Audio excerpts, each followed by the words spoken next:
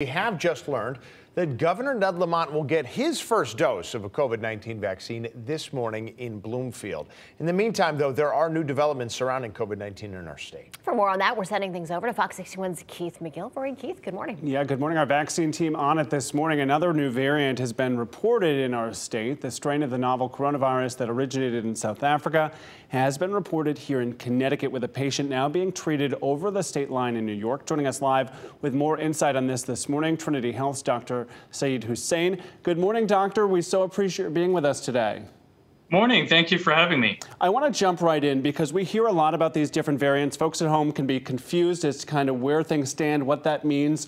What is the difference between the variant we've seen in the UK and the one we're talking about now in South Africa?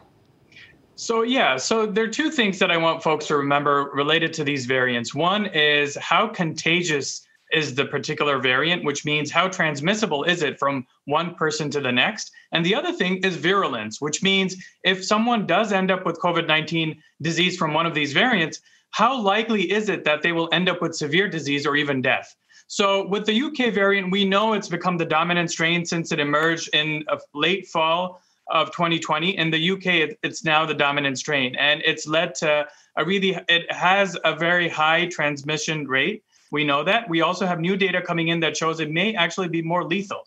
Now, what we do know about the South African variant, again, is also similar to the UK variant. It's more transmissible. It's the dominant strain in South Africa currently. What's worrisome, which is different from the UK strain, however, is that there are two new mutations found in the South African variant, which may mean reduced efficacy against antibodies and indeed vaccines. Certainly a lot to keep your eye on there. That was going to be my next question. Want to share a question from a viewer, Sharon, writing into us, wanting to know, once you've been vaccinated for the coronavirus, is she still transmissible? Can she still give it to somebody else?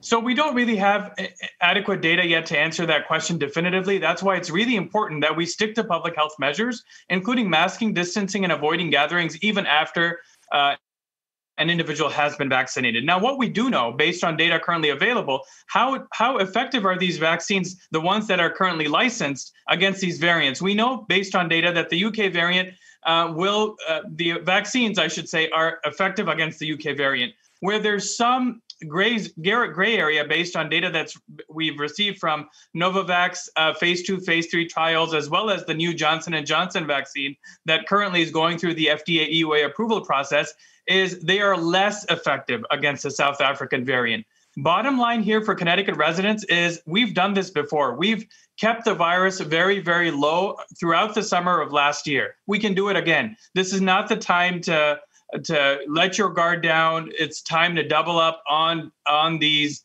public health measures that we know. And when it's your turn to roll up your sleeve, please get vaccinated. Doctor, another quick question from Bernie, a viewer writing in saying, hey, we've seen all this weather. Weather is an issue today. Vaccine appointments are being canceled. What happens if the rescheduling window kind of extends beyond that recommended window in between shots? Will the vaccine still work for someone like Bernie? Yeah, so that's a good question. So the CDC has come out with new recommendations a couple of weeks ago, which basically states that the time difference between the first dose and second dose can be extended up to 6 weeks, only in exceptional circumstances. So it's 3 weeks for Pfizer, 4 weeks for Moderna. The best thing is for folks, when they come for their first dose appointment and they've received the vaccine, please make your second dose appointment before you leave the clinic. In the event that there's inclement weather or you're unable to make your second dose appointment, please reschedule as soon as possible to the closest date to that 3-week period if it's Pfizer, 4-week period if it's Moderna.